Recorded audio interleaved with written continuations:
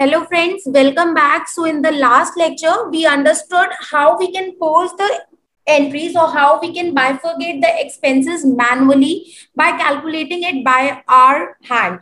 So now in this lecture, I'll be letting you know how you can make the entries with predefined cost classes. So predefined, generally we use predefined cost classes only because every time it's not possible to calculate the expenses or bifurcate the expenses as per the sectors manually. So for that, what you need to do is basically go to alter create and select here show more options under the list of masters. Here you can see one more option get activated, that is your cost center class. Select here cost center class. I'm giving here the class 1, and here I am taking it as Rohini sector A.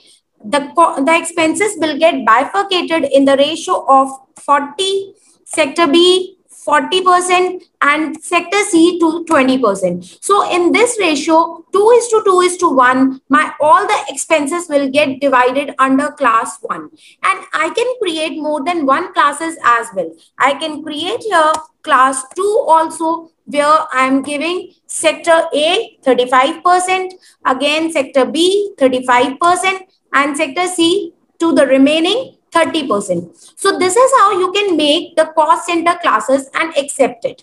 Now, when you post the entries, post your expenses like I am crediting here cement traders with the amount 50,000. The expense was 50,000. This is a new reference. Taking here construction material expenses. And here, what you can do is you can select the class by here.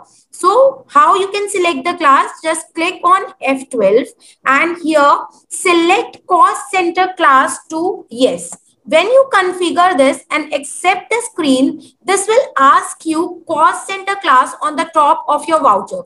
So I'm going back to that, and when I'll go back, this will tell me how many cost center classes I have already prepared. So you can select from here the cost center class. Let's say I'm selecting here class 1. So it will bifurcate in the ratio that I had divided or specified in the class 1. So I'm entering it and accepting my screen.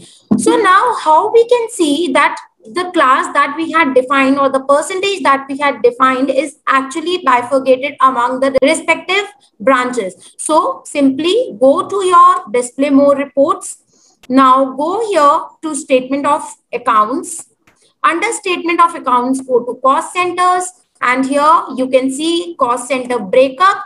Sector A, Rohini, I am taking this screen and you can see 30,000, 10,000 and 20,000 has been bifurcated by its own. Here we have selected class 1. That's why 20,000 has been already bifurcated in sector A, 20,000 in sector B and 10,000 in sector C. So this is the simple way where you can select or make the cost center classes as per your choice and you can do the entries. I hope you understood the cost center classes. So we'll continue with new topic in the next lecture.